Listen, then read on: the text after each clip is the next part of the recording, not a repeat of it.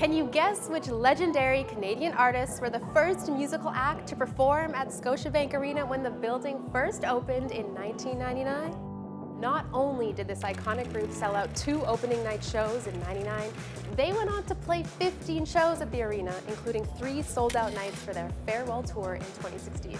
The answer? None other than the Tragically Hip.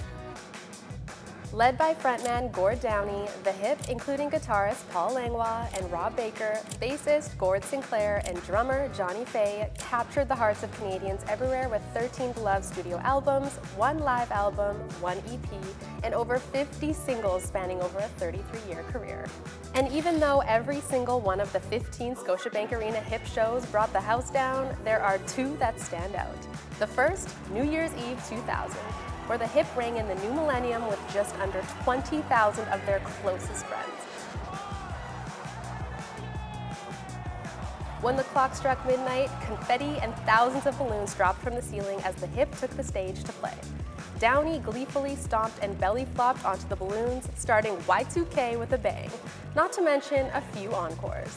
Fast forward to summer 2016. Emotions ran high as the Canadian icons embarked on a tour to promote their album, Man, Machine, Poem. After publicly announcing Downie's terminal brain cancer diagnosis in May, Scotiabank Arena became the epicenter of a nation's love affair with the band, for 3 sold-out nights beginning on August 10th, declared by then Toronto Mayor John Tory as the Tragically Hip Day.